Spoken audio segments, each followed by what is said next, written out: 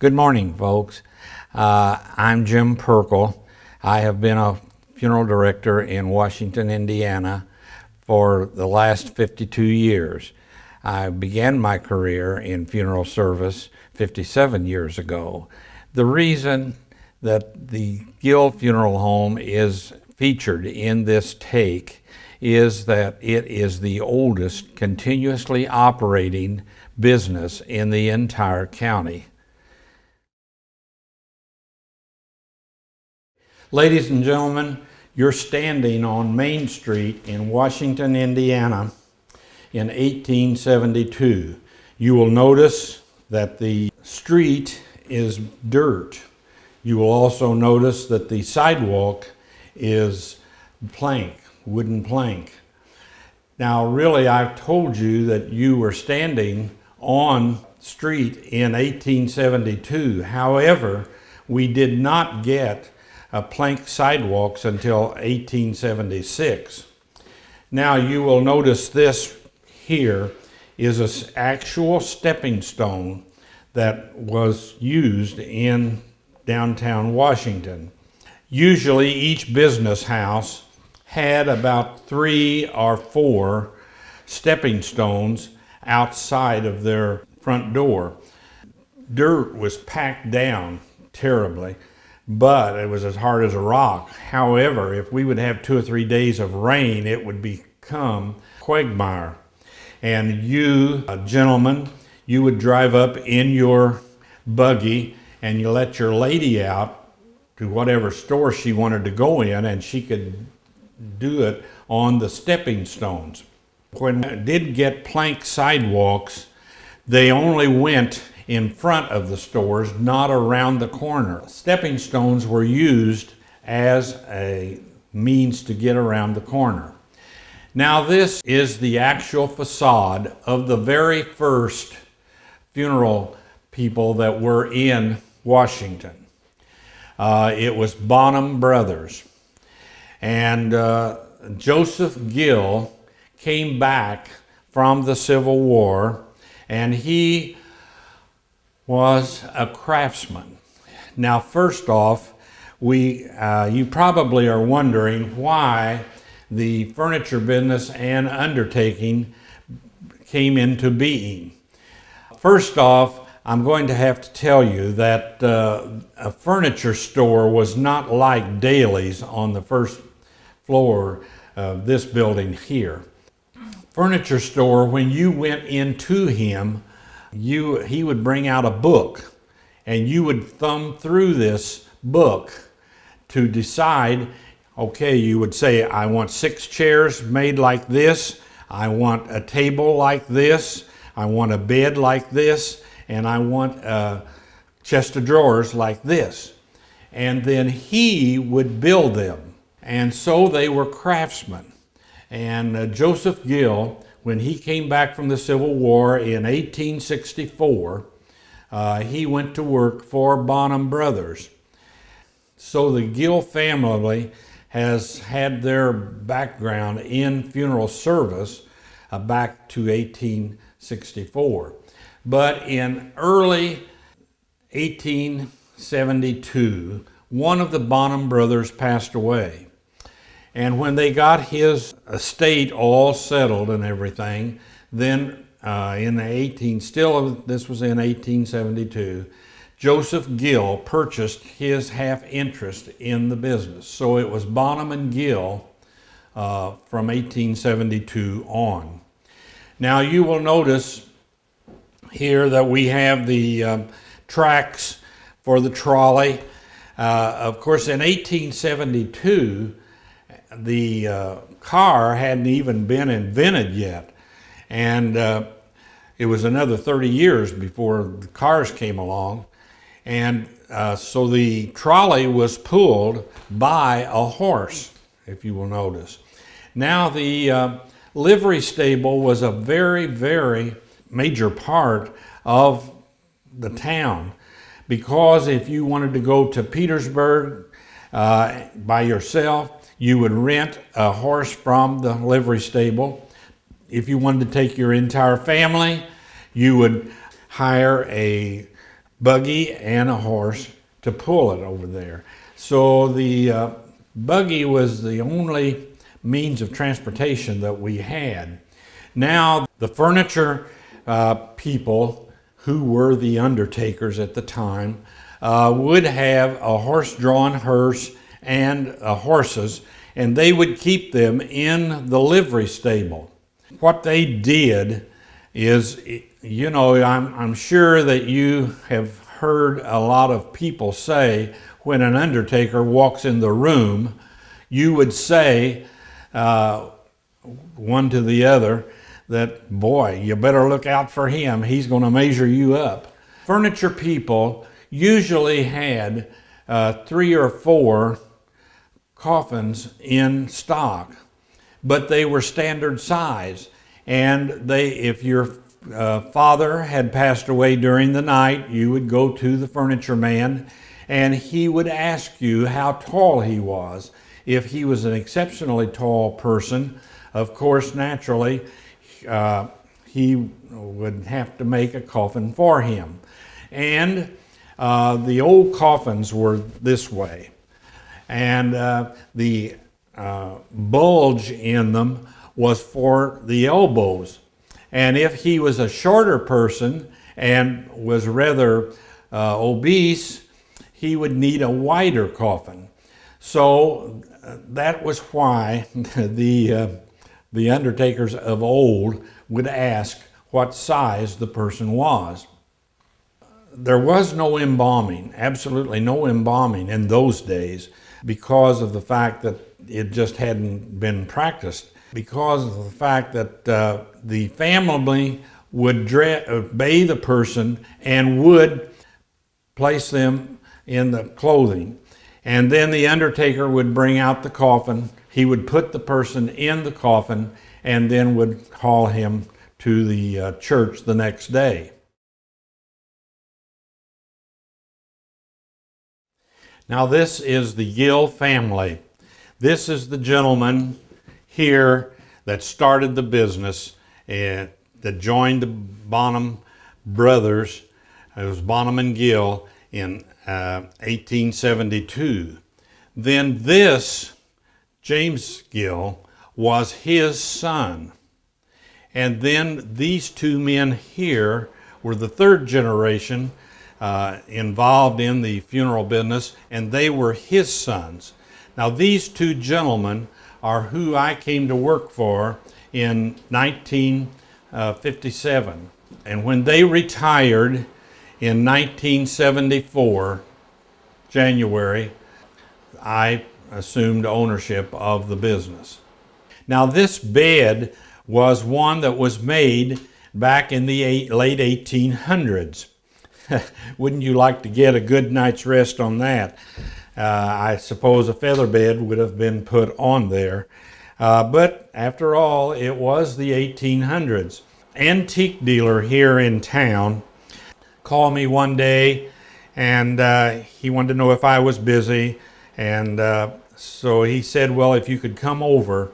And he showed me this bed, and it has J.A. Gill and Company on it, permanently etched on it there. And he had paid $125 for it. And he told me that he would sell it to me for $25 if I would put it in the museum. At that time, the museum was out in Jefferson School. And of course, naturally, I had the station wagon with me at that time, and I said, well, if you can get away, we'll just put it in the car and go out there right now. And so that's how we were able to get an old bed that had been made by the original Joseph Gill. Of course, there was no electricity in those days, and there was no radio station. And the people, I think today even, get their mail probably a day late because of the fact that the carrier has to bring it out. And so there was no radio station, and the people in the country especially and in town would have to get in their buggy, drive down Main Street, drive down by the funeral home, and they could see who had died and when their funeral would be. Now this is the original framing that was used, and this is the original slate that is used.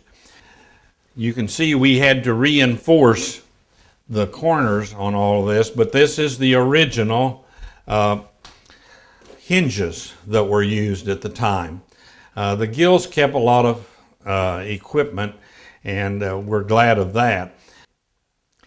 This desk, you will notice, is very wide. And in a small office like this, you would not have to have two desks. On this side of the desk are a set of drawers, and on this side of the desk is a set of drawers. The secretary could sit over there, and the boss could sit here, and you only had one desk in the room. Now, I don't know for sure when the telephone first came into being in Washington, Indiana. I'm sure it was in the very early 1900s. But anyway, there was a gentleman by the name of Almond Strouger, and he was an undertaker in Kansas City, Missouri. One of the operators in Kansas City, her husband was an undertaker, and he got it in his head some way or another that every time she was on duty and he would call for her number or his number, that she was calling her husband. And so anyway, he was quite a tinkerer, and he went into his basement. This Almond Strouger, it's still called a Strouger switch. And he invented the dial telephone in his basement. And today, of course, naturally, you can bypass the operator. We don't even have any operators, I don't think, in any United States anyway. If you ask an old person like me that has ever worked for the telephone company, they will remember the Strouger switch, because that is how it was done. And that's the only reason we have the dial telephone in here, is because of the fact that it was operated by or invented by an undertaker. The Hayes Gill, who was the oldest of the two brothers that I had worked for in the Gill family, he graduated from the Cincinnati College of Embalming in 1922. This is he and his brother, James C. Gill, funeral director's license, and this is their dad's, James A. Gill, funeral director's license. Now, this museum, of course, is the old Masonic temple. And the Masons had put 2x8s in this ceiling, and this is the ladder that they had to get up there. But they wanted storage, and they wanted to be able to walk on it. But anyway, most of all of the ceilings were 15 foot tall. And you know, you wonder if, and all they had for lighting back then was, of course, Aladdin lamps. And if an Aladdin lamp was 15 foot in the air, the only way you could light it or blow it out or put fuel in it was to carry a 15-foot ladder around with you all day. In the interim period, celebrated the 200th birthday of this country in 1976, a lot of business places in this town had old pictures of their establishment way back. And one picture, I don't remember what business it was, but one picture had a very close-up of the light in the town, and this is just exactly how they did it. They would lower the lamp down. They could light it, they could blow it out, or they could put fuel in it. And then 15 foot up, they would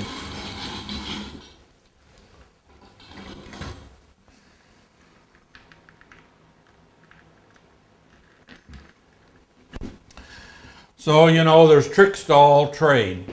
So that's the way they did it.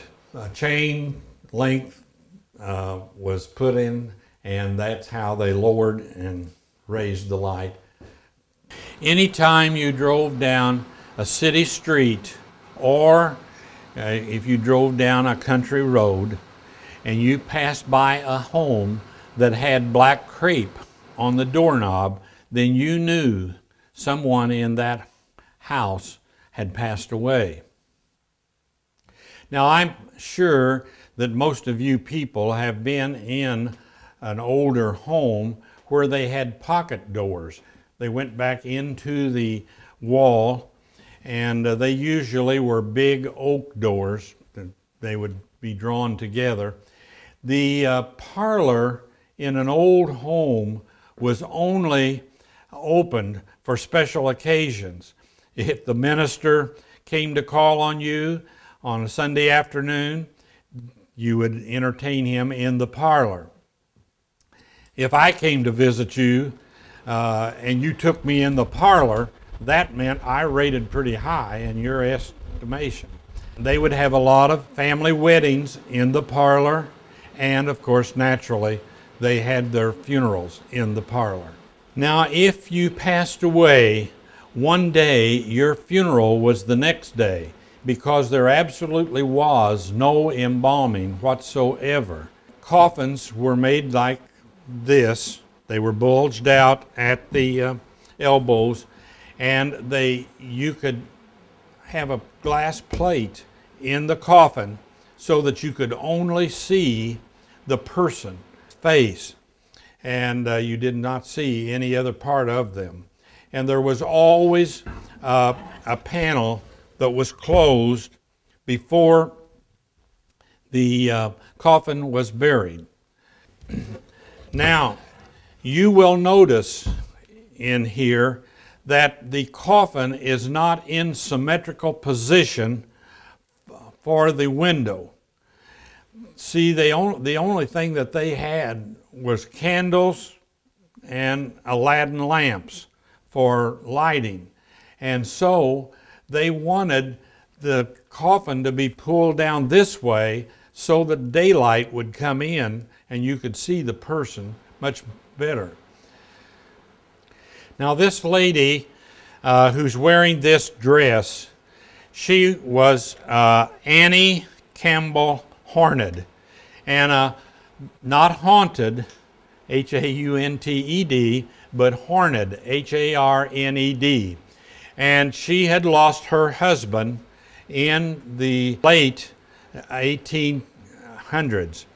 They were a very, very, very prominent family in Washington. The house still stands, the old Horned house, and the Horned Avenue goes in front of the house. There was a street named for them.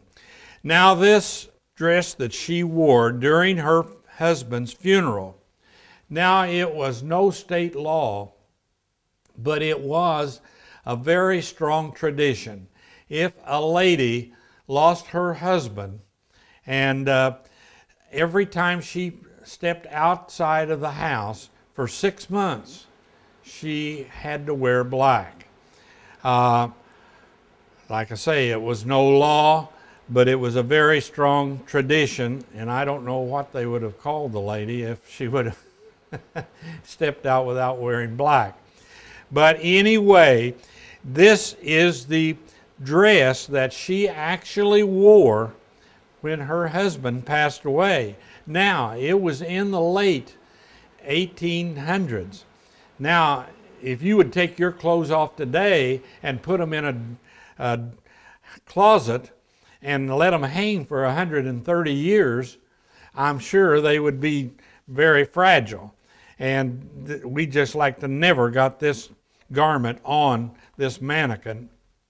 But for some reason, the people in her family had handed this down for several generations, and they wanted it displayed in our funeral display, and we thought that this would be the best place to put it. So this is the actual dress that Annie Horned wore during her husband's funeral, and every time she had to go out of the house, she did wear black.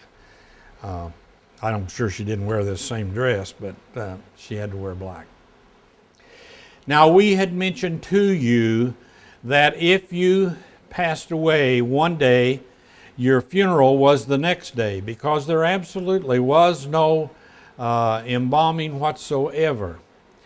However, in 1859 or 1860 or 61, a doctor in Chicago by the name of Thomas Holmes had come up with a solution. If he injected it into the arterial system, would preserve a body.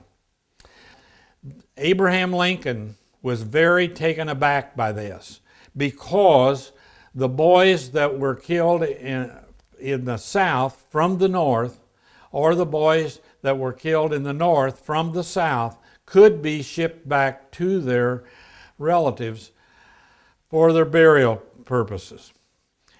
And so today, that's a strong tradition.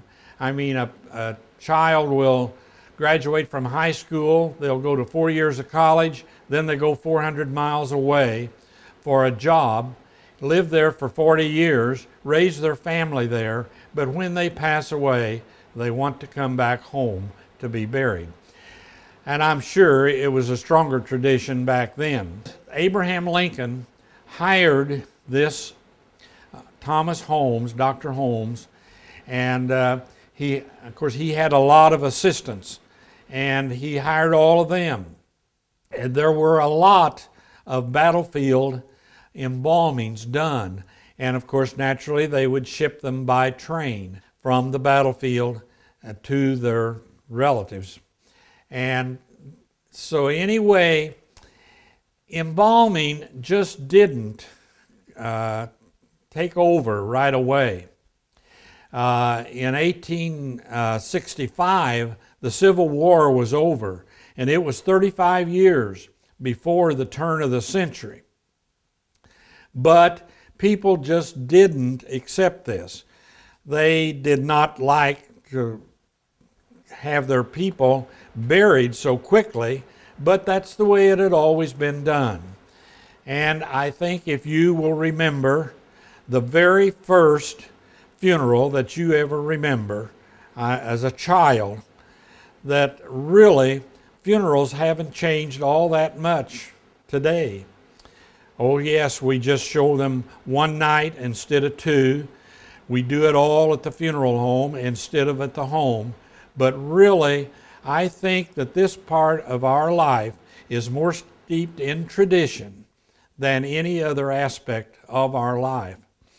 So the people did not appreciate a surgical procedure being performed on their relative after they had passed away. By 1900, at least, practically everyone in the whole United States was embalmed. When embalming did take hold, 1895 or 1900, practically everyone, as we said, was embalmed. But the embalming took place right in your bedroom where you passed away. The undertaker would have to bring out all of this equipment and into the bedroom. He would put down rubber sheets to keep down the mess, and he would have to bring a cooling board and then cover it with sheets. And this was all of the instruments that he would need. And of course, he'd have to bring the satchels. The fluid that was out of the body was in these containers here. The bed, I would imagine that this is a man that had passed away, because you can see the shaving mug and the straight razor here. I would imagine that he had had a long, lengthy illness, because you can see on the nightstand that, of course, there is an Aladdin lamp there, and he has an open Bible with his glasses, and I'm sure that he had had a long, lengthy illness.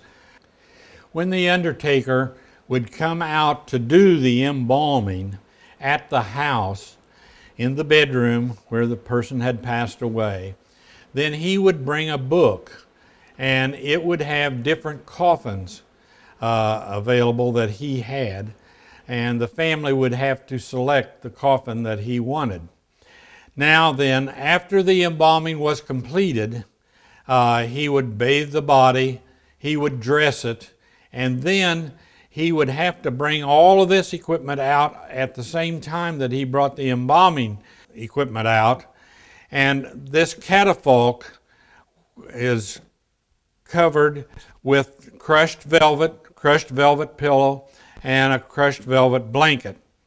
They were still put by a window, because all they had was candles and an Aladdin lamp.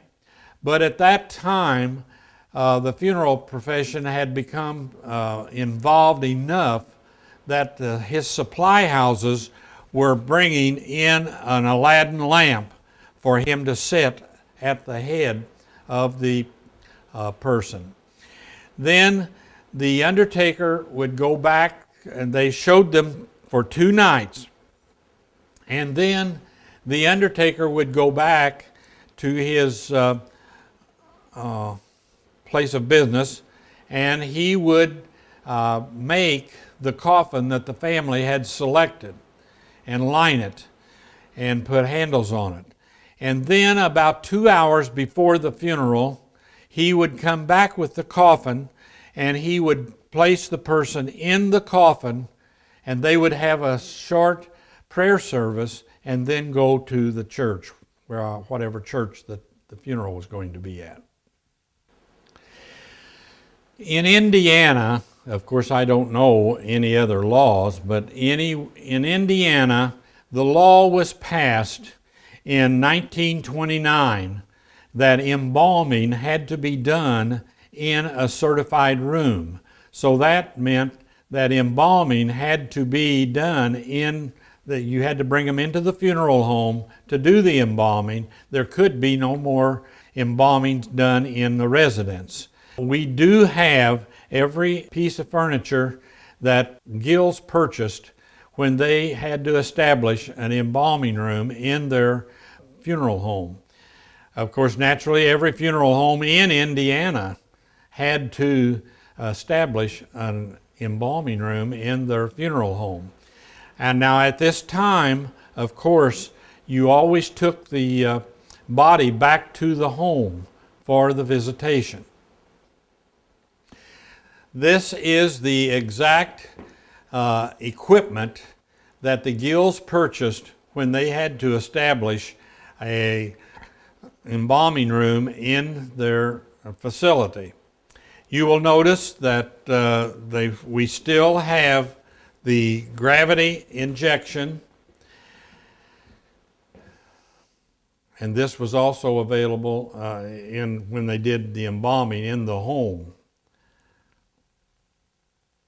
The higher you put the glass bowl, the more pressure you get, and the lower is less pressure. This is the embalmer's license of the 3 Gill brothers. Everything in here was what they purchased originally, except this equipment here, but everything else. The fluid companies put out their fluid in glass bottles. And of course, naturally, they were shipped by train, so they had to be in a wooden box. Today, you know, there is no glass bottles. Everything is plastic, and they deliver it right to your door. But this is the way it was done in the early days. The crape on the doorknob was replaced by what we call in the profession a door badge. And anytime you went down a street in town or on a country road and saw the door badge by the front door, then you knew someone in that house had passed away. After they had to bring the body into the funeral home for the embalming, then that meant that the family had to come to the funeral home to make their funeral arrangements and to select the casket that they chose to purchase.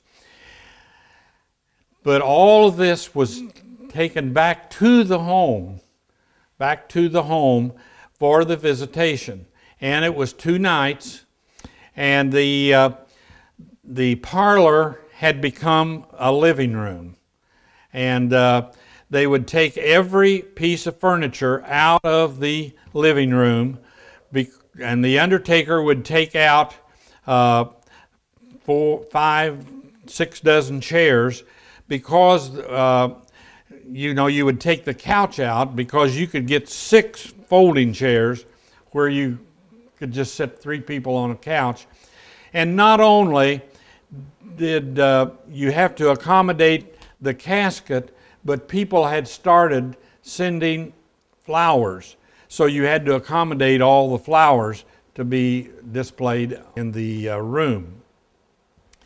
Now you will notice the undertaker would take out the backdrop, and he would ask the family which wall that they wanted the casket set in front of, and he would, all the catafalque would hide the church trucks that he had taken to set the casket on. Now you will notice that on the casket there is a veil. Now, in the 30s and the 40s and the 50s and very early in the 60s, no house had air conditioning. And every time the front door the screen door was open, the flies would come in.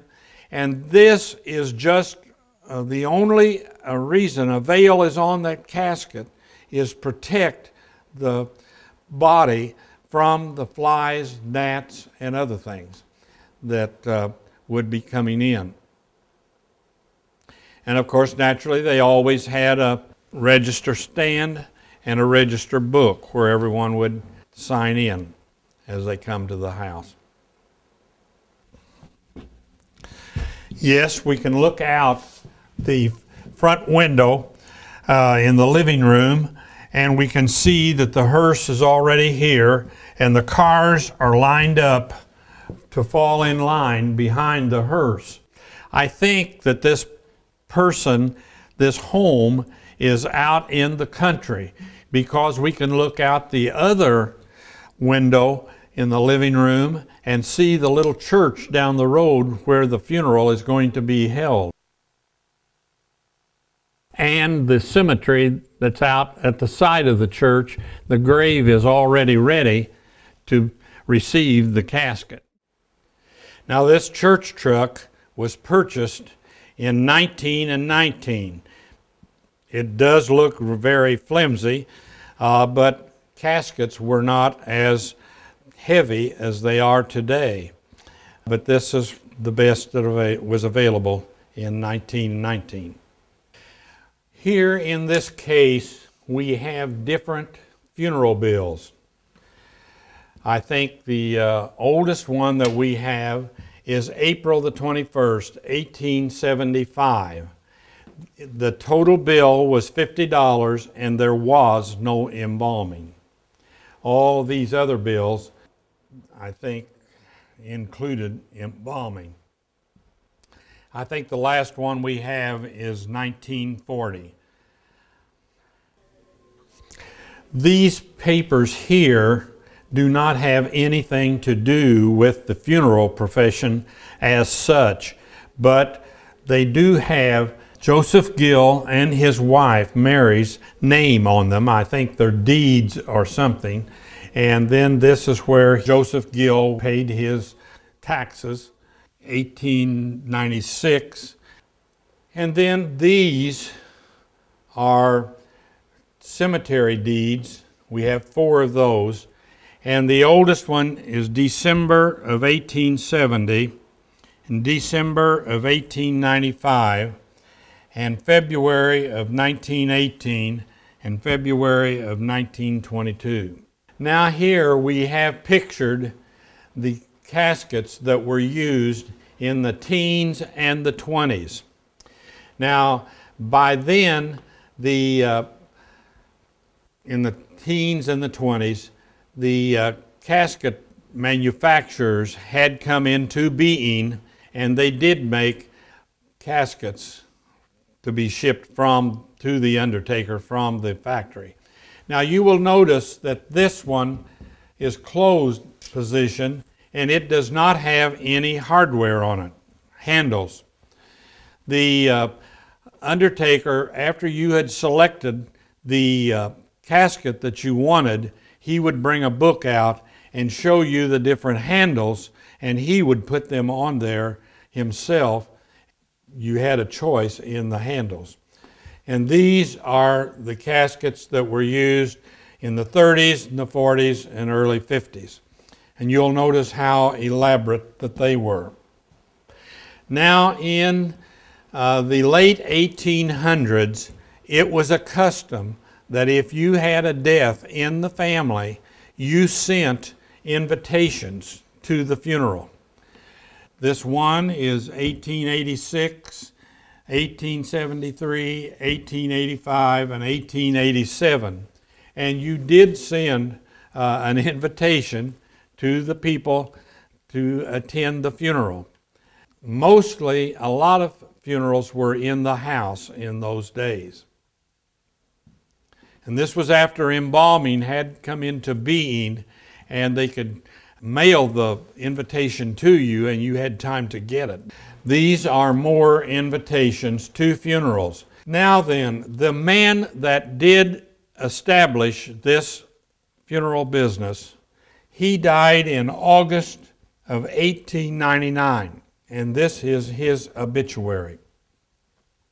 You remember we told you in the very first parlor that we came to that it was a custom for a lady to wear black 6 months after her husband had passed away. And this is a mourning scarf, and this is a headdress for ladies. This, in the 30s and 40s, you would plug this in and it would get super hot. And then you would place this thing in there, and of course it got super hot, and that's how curled a woman's hair. This is a picture of the Joseph Gill family. Mr. Gill is seated on the left-hand side, and his wife, Mary, is seated on the right-hand side, and the 6 children are standing behind him and between he and his wife. Now, I don't know what work the other 4 people went into, but the girl standing just behind her father was a medical doctor in Chicago, and she passed away in 1958 or 59. She was brought back here for burial in the Gill family plot. Then the boy standing beside her was the father of Hayes Gill and Bud Gill. These are old books that were used in mortuary science. You know that we pointed out to you in the office building that Hayes Gill graduated from Cincinnati College of Mortuary Science in 1922, and these two that are opened are his books that he used in college.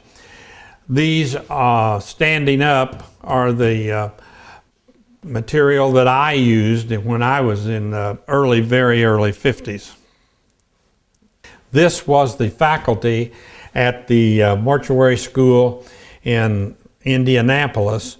Lloyd Howe was the owner of the facility, and this was the faculty. Then these are trade journals out of 1948. This is the first electric embalming machine that was introduced to the profession in 1940. It certainly looks like a pressure cooker. You poured the embalming fluid in this hole here, and then you could determine how much pressure you had, and then this is the injection needle.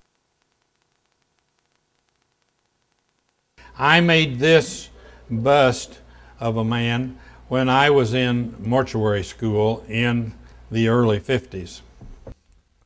Today, when a person passes away, we go to the hospital, the nursing home, or the residence in an ambulance cot to transfer the person to the funeral home. However, up through the 20s, they always went in a wicker basket, such as this, and transferred the person to the funeral home. One of our more illustrious people of Indiana, John Dillinger, I watched the story of his life history, and he was from Mooresville, Indiana, and he was shot by the cops in Chicago area. And when they took him from the police morgue to a funeral home to have his body prepared to ship back to Mooresville, it showed him being taken from the police morgue to the funeral home in a wicker basket. These are different colored veils. You remember that you saw a veil in the home setting of the casket. These are just different colored veils that were used. These are blankets that you could buy. These are two adult blankets. This is a baby blanket that you could buy from the undertaker to wrap your relative in. These are burial dresses that you could purchase from the funeral home. These first four are all velvet type dresses, and these are crepe dresses. You will notice that they're $12 each. They would certainly cost you a lot more today. This is a typical undertaker out of the late 1800s and the early 1900s. He wore a frock tail coat, he wore striped pants, a gray vest, and the traditional top hat. You will notice that you remember that the very first parlor that we came into, when there was absolutely no embalming, and then the very second room that you went to was when embalming was done in the bedroom where you passed away. Well, this was in between these two areas. This is just a viewing casket. The person was taken out of this casket and put into a coffin before the burial place took place. If you had a death in your family during the night, you summoned the undertaker, and he would bring out this coffin or casket and the 75-pound of ice. Now this casket is lined with galvanized. You know, the old galvanized horse trough. It didn't rust nearly as quickly as tin would. It's lined in the bottom and on the sides with galvanized. And then he would chop up the ice, put 6 to 8 inches of ice in there, and then put a rubber sheet on top of the ice. And after the person was bathed and dressed, then he would place it on top of the ice. Then he would pull the sheet up on the sides of the person and stuff ice down in there. That meant that instead of having the funeral, if you died today, tomorrow, that you could wait for another day, maybe for 2 days, and have the funeral of a morning. And this was a big deal for these people. You know, you had, if you died today, you had to have the funeral tomorrow. And by placing this ice on this person, they could delay it 1 day. You will notice that the head end of the casket, viewing casket, is higher than the foot end. And you will also notice that there was a spigot in there. The person never floated in water. As the ice would melt, the water would run out into a bucket. Usually it was the grandchildren that were given that duty. When the bucket was full, they would take it out and empty it and put it back under there. But anyway, that was how this worked. Now this is a child's casket. It's 2.5 foot long. This was before a stillborn or up to usually 6 months. Then this one is 3.5 foot long. It would be for a child that would fit in it. Now you will notice that we told you in the other room that we always put a panel over the glass for viewing. Now this coffin itself is 5 foot in length. It would be for a teenager. And you can see when it was made. It's almost as old as I am. It was built in 1869, I think.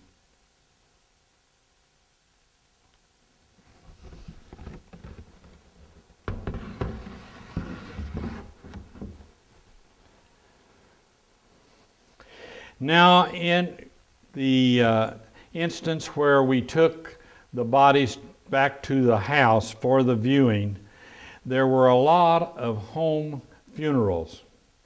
And if they did not have an organ in the home or a pianist, then the undertaker could take this folding organ out to the house and get him a piano player, and they could have music for the funeral.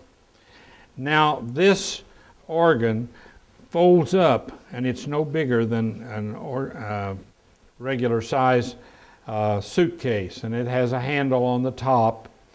And I'm going to show you, now this is over 90 years old.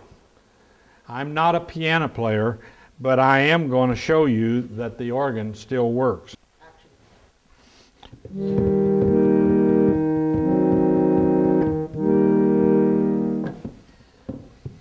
And keep in mind that this organ is over 90 years old.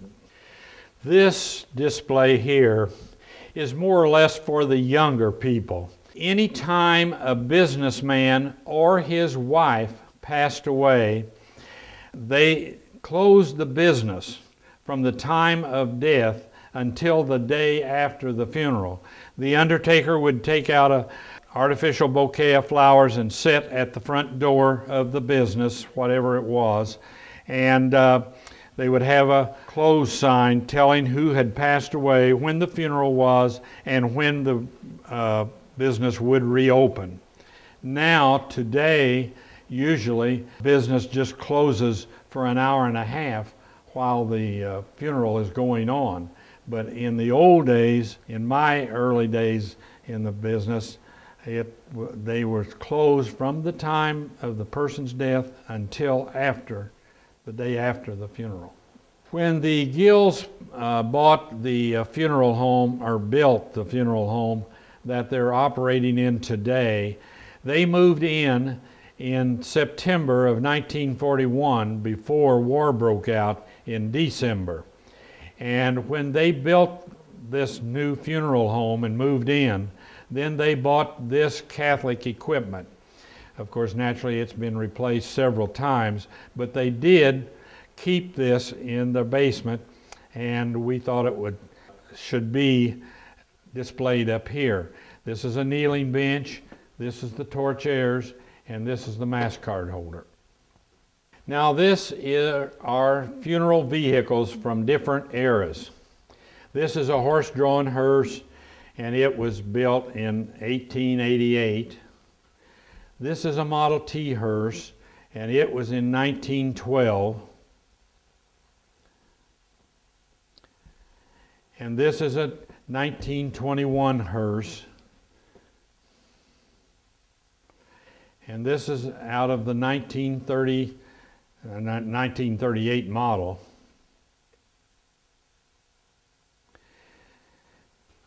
And this is a 1959 model. And this is a 1966 model. And we don't have anything any newer than 66. Of course, naturally, hearses are, by this time in 59 and 66, they were modernistic anyway. Now then, when we first put this display in here and we started taking people through, we realized that no one under 50 years of age remembered funeral homes doing ambulance service. And so then we set up this ambulance thing here and brought in miniatures of the ambulances. Until January 1979, 95% of all ambulance service in the United States was done through funeral homes. If you needed an ambulance, you called a funeral home. Some large cities offered an emergency ambulance service, but all of their convalescent work was done through the funeral home. This is a 1916 York Hoover. You will notice how tall the cars were back then, and an ambulance had to be even taller.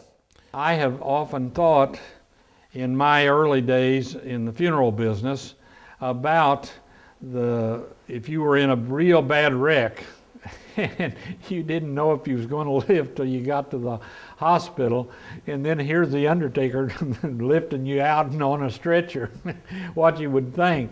But that's just the way it was. I mean, people did not think anything about this because that was the way it was done. Funeral homes did the ambulance service, and funeral homes did advertise. I imagine on those fans over there that there was some ambulance service advertised, because you advertised it very prominently in your advert. This is a firm out of Tampa, Florida, and they had 4 ambulances besides their fleet of cars. This was the very first all automobile funeral hearse that was used. It was actually taken off of a horse-drawn hearse and mounted onto car chassis. And it was in January the 15th, 1909, and Chicago undertaker H.D. Ludlow led the procession.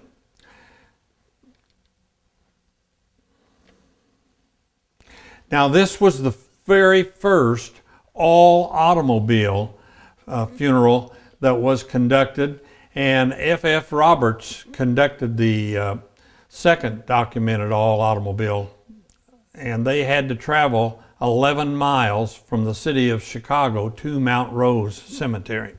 Now up here we show they're coming out of the church and placing the coffin in a horse-drawn hearse. This casket is not that old.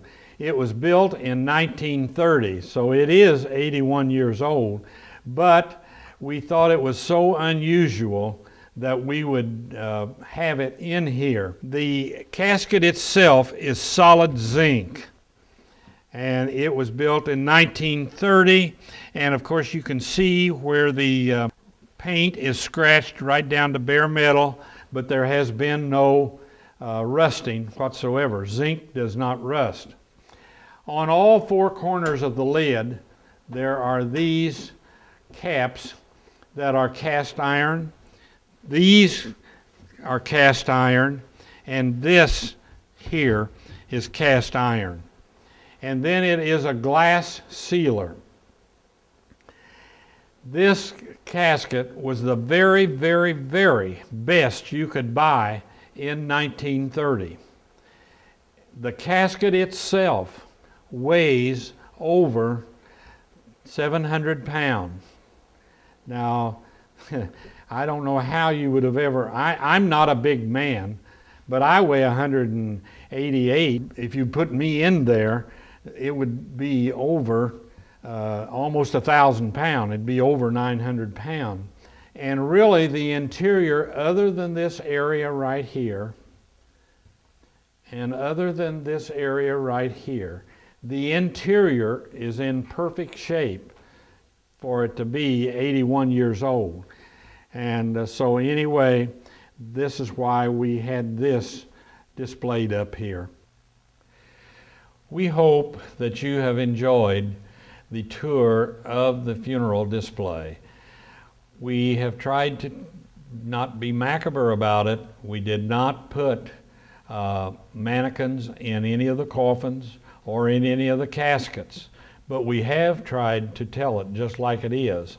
From the time that this great country was born in 1776, right on up through the Civil War, when embalming was introduced to the United States, and through the way we know it today.